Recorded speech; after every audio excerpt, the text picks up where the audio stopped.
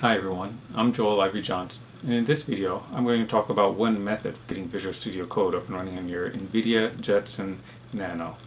Now, Visual Studio Code is available from Microsoft distributed in binary form for Mac OS, Windows, and it's available on Linux, at least for the x86 or x64 versions of Linux. However, it's not available in binary form from Microsoft for the ARMS versions of Linux. Now, they do make the source code available, so it's possible to just download the source code and build it yourself. That's something else I'm taking a look at. But in this video, I'm talking about getting a distribution from another entity. It's available at code.headmelted.com for download. So I'll talk about the steps that are necessary in order to get their build of it, along with showing an error that you might run into and how to get around that. Now, if you're someone that just dropped into this video because you just want to see the steps and go ahead and take off running, I'm not going to keep you waiting. If you look in the video description, you can see the commands that you need to run down there. If you're on a device where you can't see the video description, here it is on the screen. Just go ahead and pause the video, and these are the commands that you need to run. But if you want to be walked through the process, just keep on watching.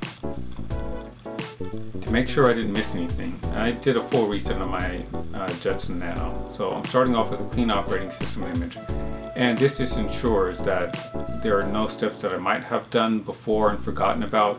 So I'm starting off from a blank slate.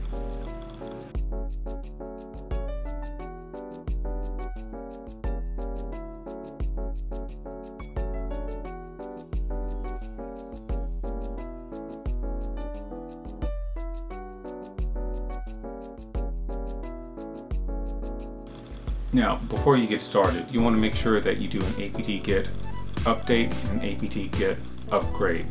Now, when you run both of these commands, it's going to take a few minutes to run.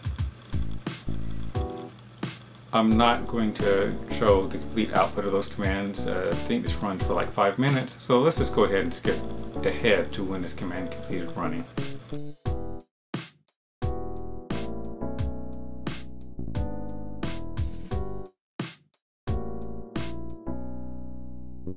If you go to the code.headmelted.com website, they show that you should enter into a sudo session, and then there's a single command that you run in order to get Visual Studio Code downloaded and installed.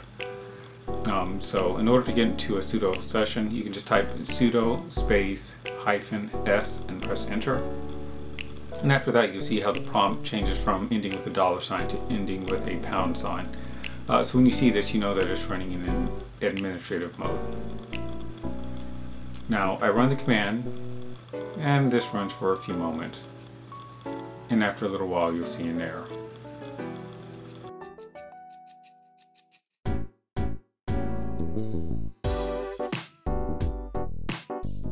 Now, here's the error. It says that it was unable to it says the following signatures could not be verified because the public key is not available.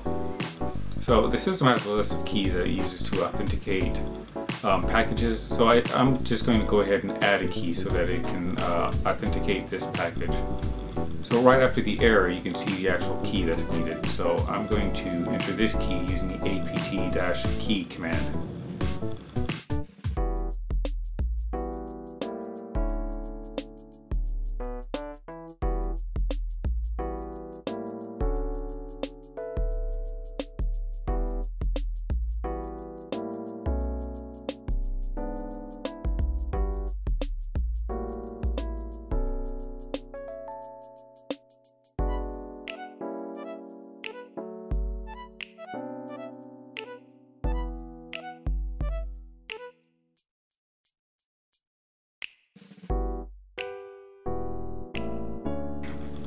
Okay, now that I've added that key, I'm going to enter into a sudo session again.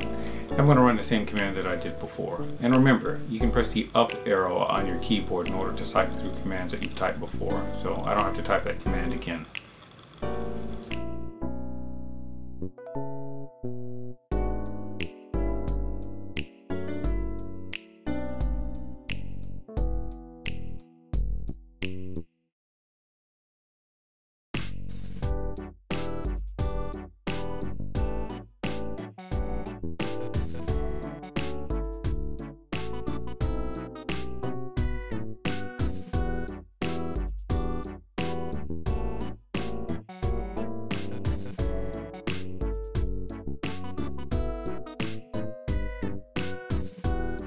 but after a few moments you can see that it returns a success message. So it's telling me that Visual Studio Code has been installed, and I can just type code-oss in order to invoke it.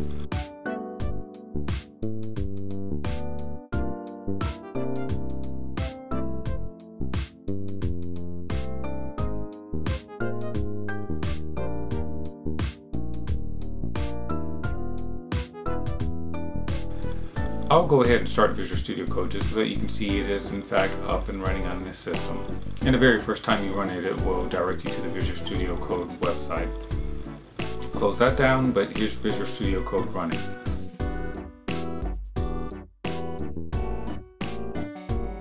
So that's all I wanted to show in this video. In the next video, I want to talk a bit about what CUDA is, and then we'll actually get into writing a program that makes use of the CUDA cores. So if you're interested in seeing the next video, you can subscribe, or you could just subscribe specifically to a playlist that I have available. The playlist is inside, you can see the link to it inside the video description.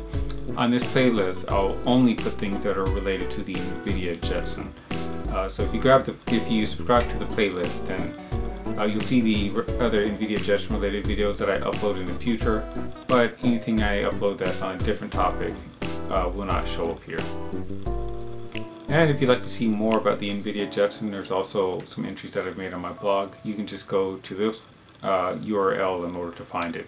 This is j2i.net/go/Jetson.